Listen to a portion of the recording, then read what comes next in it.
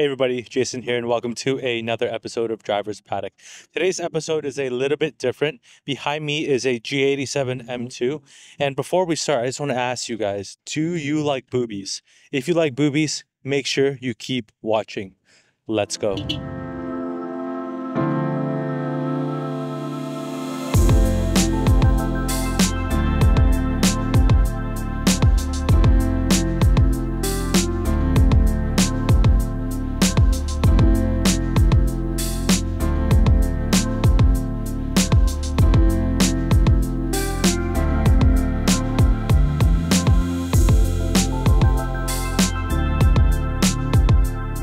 So behind me is the G87 M2 that I'm going to be driving, and this is the owner's daily driver and weekend track car. And the short list of mods is that it has brake pads, gyro discs up front, it has these beautiful Recaro podium seats, has a Zestec steering wheel, and if you're looking for any adult toys, make sure you check out 50 Shade Adult on Instagram. So let's hop in the M2 and let's have some fun. Let's go. Let's go.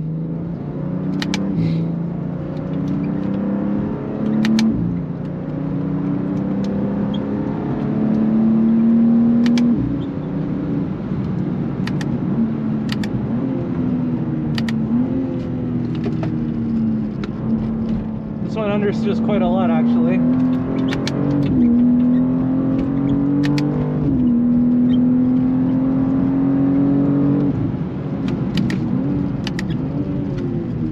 All the other G87s I've driven have a square setup. This one is the stock setup. Ooh.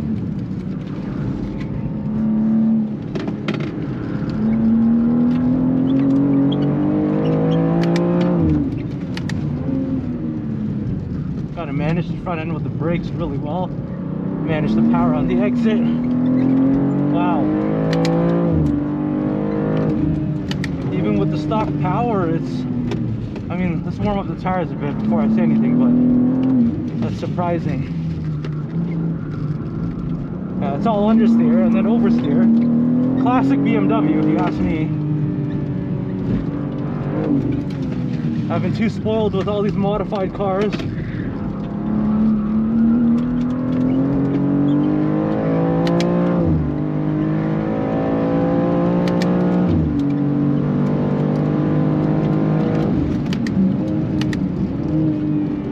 Early apex there, my bad. Come on, rotate. Maybe a bit too much rotation.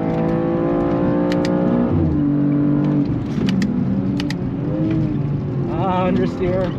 Come on. Look at that understeer.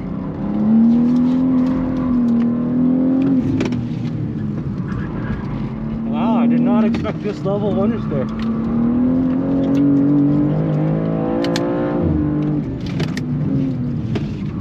Nose in, good. Barely touching the throttle.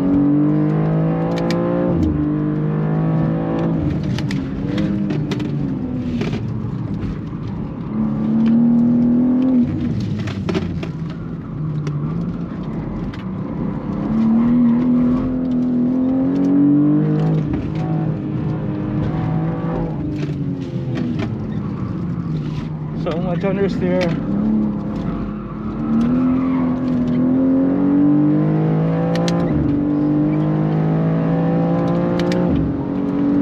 Understeer to snap oversteer.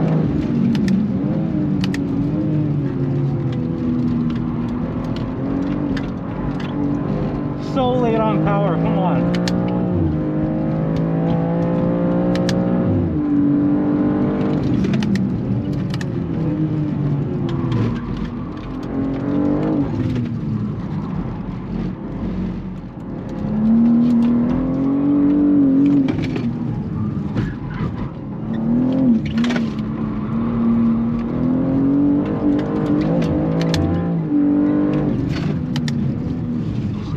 Fast out. Put down the power, come on, man.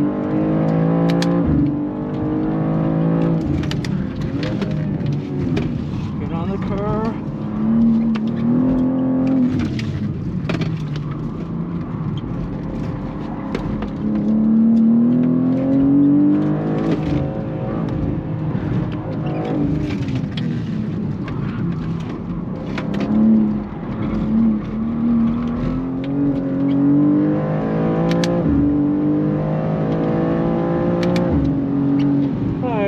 117.86. Man, I can push this harder. It's just, man, for me it's frightening when I have entry and mid-corner understeer. Oh, I'd rather have entry oversteer than mid-corner understeer. But 117.86, that's not bad for a relatively stock car. I think I can push a low 17. But oh man, I feel like I can't excite the rear wheels early enough to get the car to rotate mid-corner. The car's pushing on entry, and the limits of the front end are just not what I'm used to. Like, I mean, I think I am just too used to a square setup. I mean, I just got to recalibrate my brain just a little bit, and I can go faster for sure. Let's just chill out for a second, we'll go again. Okay guys, I don't know if you can see on the screen here, but I am out of gas. I don't know why owners keep giving me their car when it's out of gas.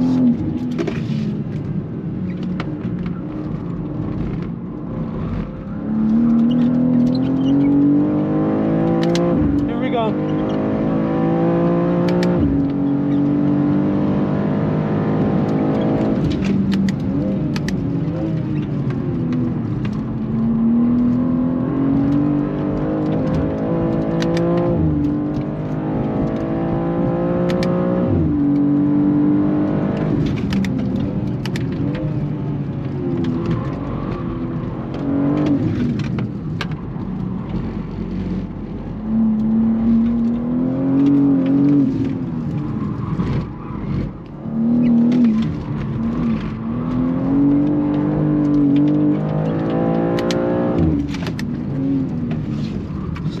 Fast out.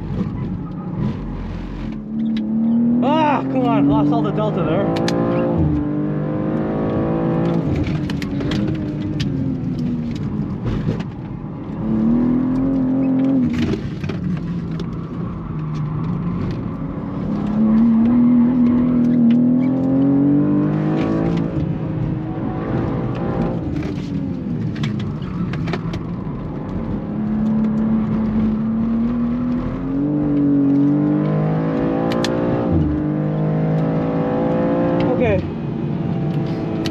Mid 17, that's not bad. Man, I could go so much faster. I just have to manage the front end a little bit better. Even with left foot braking, it's not quite there. I'm not happy with that time. I feel like a relatively stock G87 should be doing low 17s, not mid 17s, if not a high 16. Anyways, these tires are pretty much done. Let's go take a look at them later. Alright, that was fun though. Those boobies are really adding a lot. You know what? It's probably... Have you seen the double Ds on the front of this hood? Okay, they do add 50 horsepower each, so a total of 100 horsepower. But each booby actually weighs 500 pounds. So I have an extra 1,000 pounds on the nose of the car. So that's an excuse as to my performance. So everybody, it's the next day, and honestly, I was so mesmerized by those double Ds that I forgot to give my thoughts on the G87. So here we are, and let's start off by saying that I am a huge fan of it, and I am an F87 M2 competition owner, and I want nothing more than the next gen BMW to be amazing. But there are some things that I don't like, and let's talk about that first. First of all, the steering. There is virtually no steering feel, and it drives like a video game. The power steering is, you know, basically taking care of everything. You don't feel very much. But there's also a benefit of that where, you know, for example, if the car's sliding, you can be pretty lazy with the steering. You can let go of the steering wheel, you know, let it come around. You know, the caster plus the power steering helps the wheel center. There's advantages to less steering feel. We can talk about that more later. And the throttle in Sport Plus I find is a little bit too twitchy. Like giving just a little bit of throttle is not, it's not linear. It's just giving me a ton of throttle, ton of power right away when I just touch the throttle. So I mean, it's adjustable as well. There's comfort, there is Sport and Sport Plus. Unfortunately, I had it on Sport Plus. The brakes were really good. they're not stock. They have the car has pads and fluids. However, I experienced a very similar issue in my F87, which I had to tune out, where the brake pedal feels a bit inconsistent. It feels like the brake booster is constantly boosting the brakes as you go, and there's a few things wrong with that. One, it's inconsistent, and two, it hides some of the brake fade. And again, in my own personal car, I turned off the brake booster, and I have AP brakes, and it's much better. It's very consistent, and it doesn't hide the brake fade. Next, although the G87 hides its weight really well, it's 3,800 pounds, but doesn't feel like 3,800 pounds. However, weight still matters. And I say that because if you're going lap after lap after lap and you're owning the car, consumables matter as well. You're going to go through much more tire, much more brake pad, rotors, that sort of thing. And there's going to be more wear and tear, more heat generated as a result. And so even though I drove 4 laps with the stock power and stock tires, it felt like the tires were given out, and you know, did a warm-up lap, did 19 to feel out the car, and I did 2 back-to-back 17s. But weight does matter, and you do feel it in those fast transitions and in the slow corners. However, in the fast stuff, it feels extremely nimble, and you can really rotate the car on throttle, and as such you don't really feel like the car is super heavy or slow to change direction. Next, I mean, this is really subjective. The styling, it's really growing on me. However, I don't feel like it's a look for myself. It's growing on me, but that's just something that's subjective. Also, like the infotainment system, I feel like it's a bit busy with all the the bars revving, and then the screen. There's so many apps. A bit confusing, but I'm sure if I owned the car, I would get to know it more. Otherwise, guys, the G87 is an absolute beast. It has dual personality. I find, like, if you want to grip drive it, you absolutely can, and it's an absolute beast. Or if you want to hoon and slide it around, it does that as well. Also, the chassis is so refined and so comfortable. They've done something really amazing with the suspension. It's amazing on the road as well. And let's talk about stock form. And I know this car isn't quite stock. Stock is stock, I know that, but this is the most stock G87 that I've driven. And it has pads and fluids, has weight reduction because of the seats, but add some weight back in with the cage. By stock, I mean stock power, stock suspension, stock tires, that sort of thing. And like most BMWs, they do understeer on entry and mid corner, and they do oversteer on exit. And I think from factory, they do dial some of that understeer in to make sure people don't crash and kill themselves. However, I have driven G87 with the square setup, and it is incredible. It is so good. Basically, if you can manage the front, the entry understeer, you have so much mid corner to exit adjustability through the throttle. What I mean by that is more throttle means the car will yaw and rotate more. Less throttle means it straightens out, or you can countersteer. And there is such a wide range of adjustability to have fun. And it's very safe, very predictable. I love that about the F series and the G series. And it's even crazier in the G series, because on my next point, the 10-stage traction control is amazing. But if you're a novice driver, just keep it on. And as you improve, just dial it back. And level 2 or 3 is kind of like the sweet spot where you can go really fast. It really manages the power on the exits. And I wish I used more of that. You can see me sliding around everywhere in my hot laps. I definitely would have gone faster if I just used a little bit more of that M traction control. It's really good. If you think back a few years, if you want that level of motorsport grade traction control, you have to go to M-tron. You have to go to Motec standalone ECU. But now it's in Chevy has the PTM. BMW has this amazing 10-stage traction control. It is really good. And onto the differential, it's definitely better than in the F series, where I feel like both are electronically controlled differentials. And on coast and on braking, they're open. And when you turn in, it feels very free. That's good. As soon as you get on the power, the ELC starts to lock more and more. It starts to ramp. And I feel like in the F series, there's a little bit more of a delay. I'm talking like maybe quarter of a second, half a second. In the G series, it's much faster, but you still do feel some of the delay. I mean, I'm comparing to like a well-tuned 1.5 way where there's literally no delay, but it's still really good in the G series. You put on that traction control as well, you factor that in, and you factor in the the car's obviously taking in yaw rates and wheel speed sensor information and steering input information, throttle position sensors.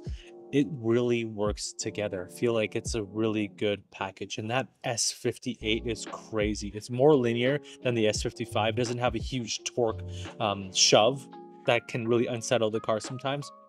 It feels more linear for sure. Of course, it's highly turbocharged, but from 3,000 to like 5,500, it feels really, really good, really, really linear. It does die off a little bit, but it's amazing. And you can always just get it in the right gear with that 8-speed ZF. It's really, really good. And I can't believe that these cars tuned do like 10-second quarter miles. That's insane. Super, super fast. So very good job, BMW, on that S58. What a monster. The ZF is super smooth and probably just as quick as the DCT, right? And the DCT is more engaging and more visceral, if you will. However, it's quite jerky in the automatic mode at low speeds. The ZF is super smooth, super fast, not as engaging, but really, really good. Stock suspension, it's pretty damn good. It handles the high-speed compression and rebound really well, so it handles all the bumps, the curbs really, really well. I feel like it keeps the tire on the ground. BMW has really tuned it very well. But I do find that the low-speed rebound is a bit too slow. Maybe it's because of the weight of the car. Those fast transitions, like through the S's or through the hairpins, you do feel some of the weight of the car. Well, the G87, what an amazing car. It is so good on the street, so good on the track. Dual personality, you can slide it around, you can go fast. And lightly modded with brake fluid, pads, maybe an alignment, that's all you really need. And if you want to go more next steps, perhaps going to a square setup, coilovers, seats maybe. And I say square setup because again, it just helps to manage some of that factory dialed in understeer. And if you can again manage the front end on entry, BMWs have beautiful mid-corner and exit adjustability through the throttle, and that's why I love them so much. So the question is, am I selling my F87 for a G87? Well, I don't think so. And I have a few things planned for my F87 M2 competition. Follow along, I have a video on this channel about it. But it's getting a Drexler differential amongst other things, and I'm really excited for how that car is going to play out. If you ask me if I have the same power as a tuned G87 would, I think my F87 is gonna go faster. I'm not really sure how to end this video, and it was such a blast driving the G87, and I'm so happy that I got that opportunity again. But I'm a simple man. Maybe we just end this video with boobies. Catch you on the next one.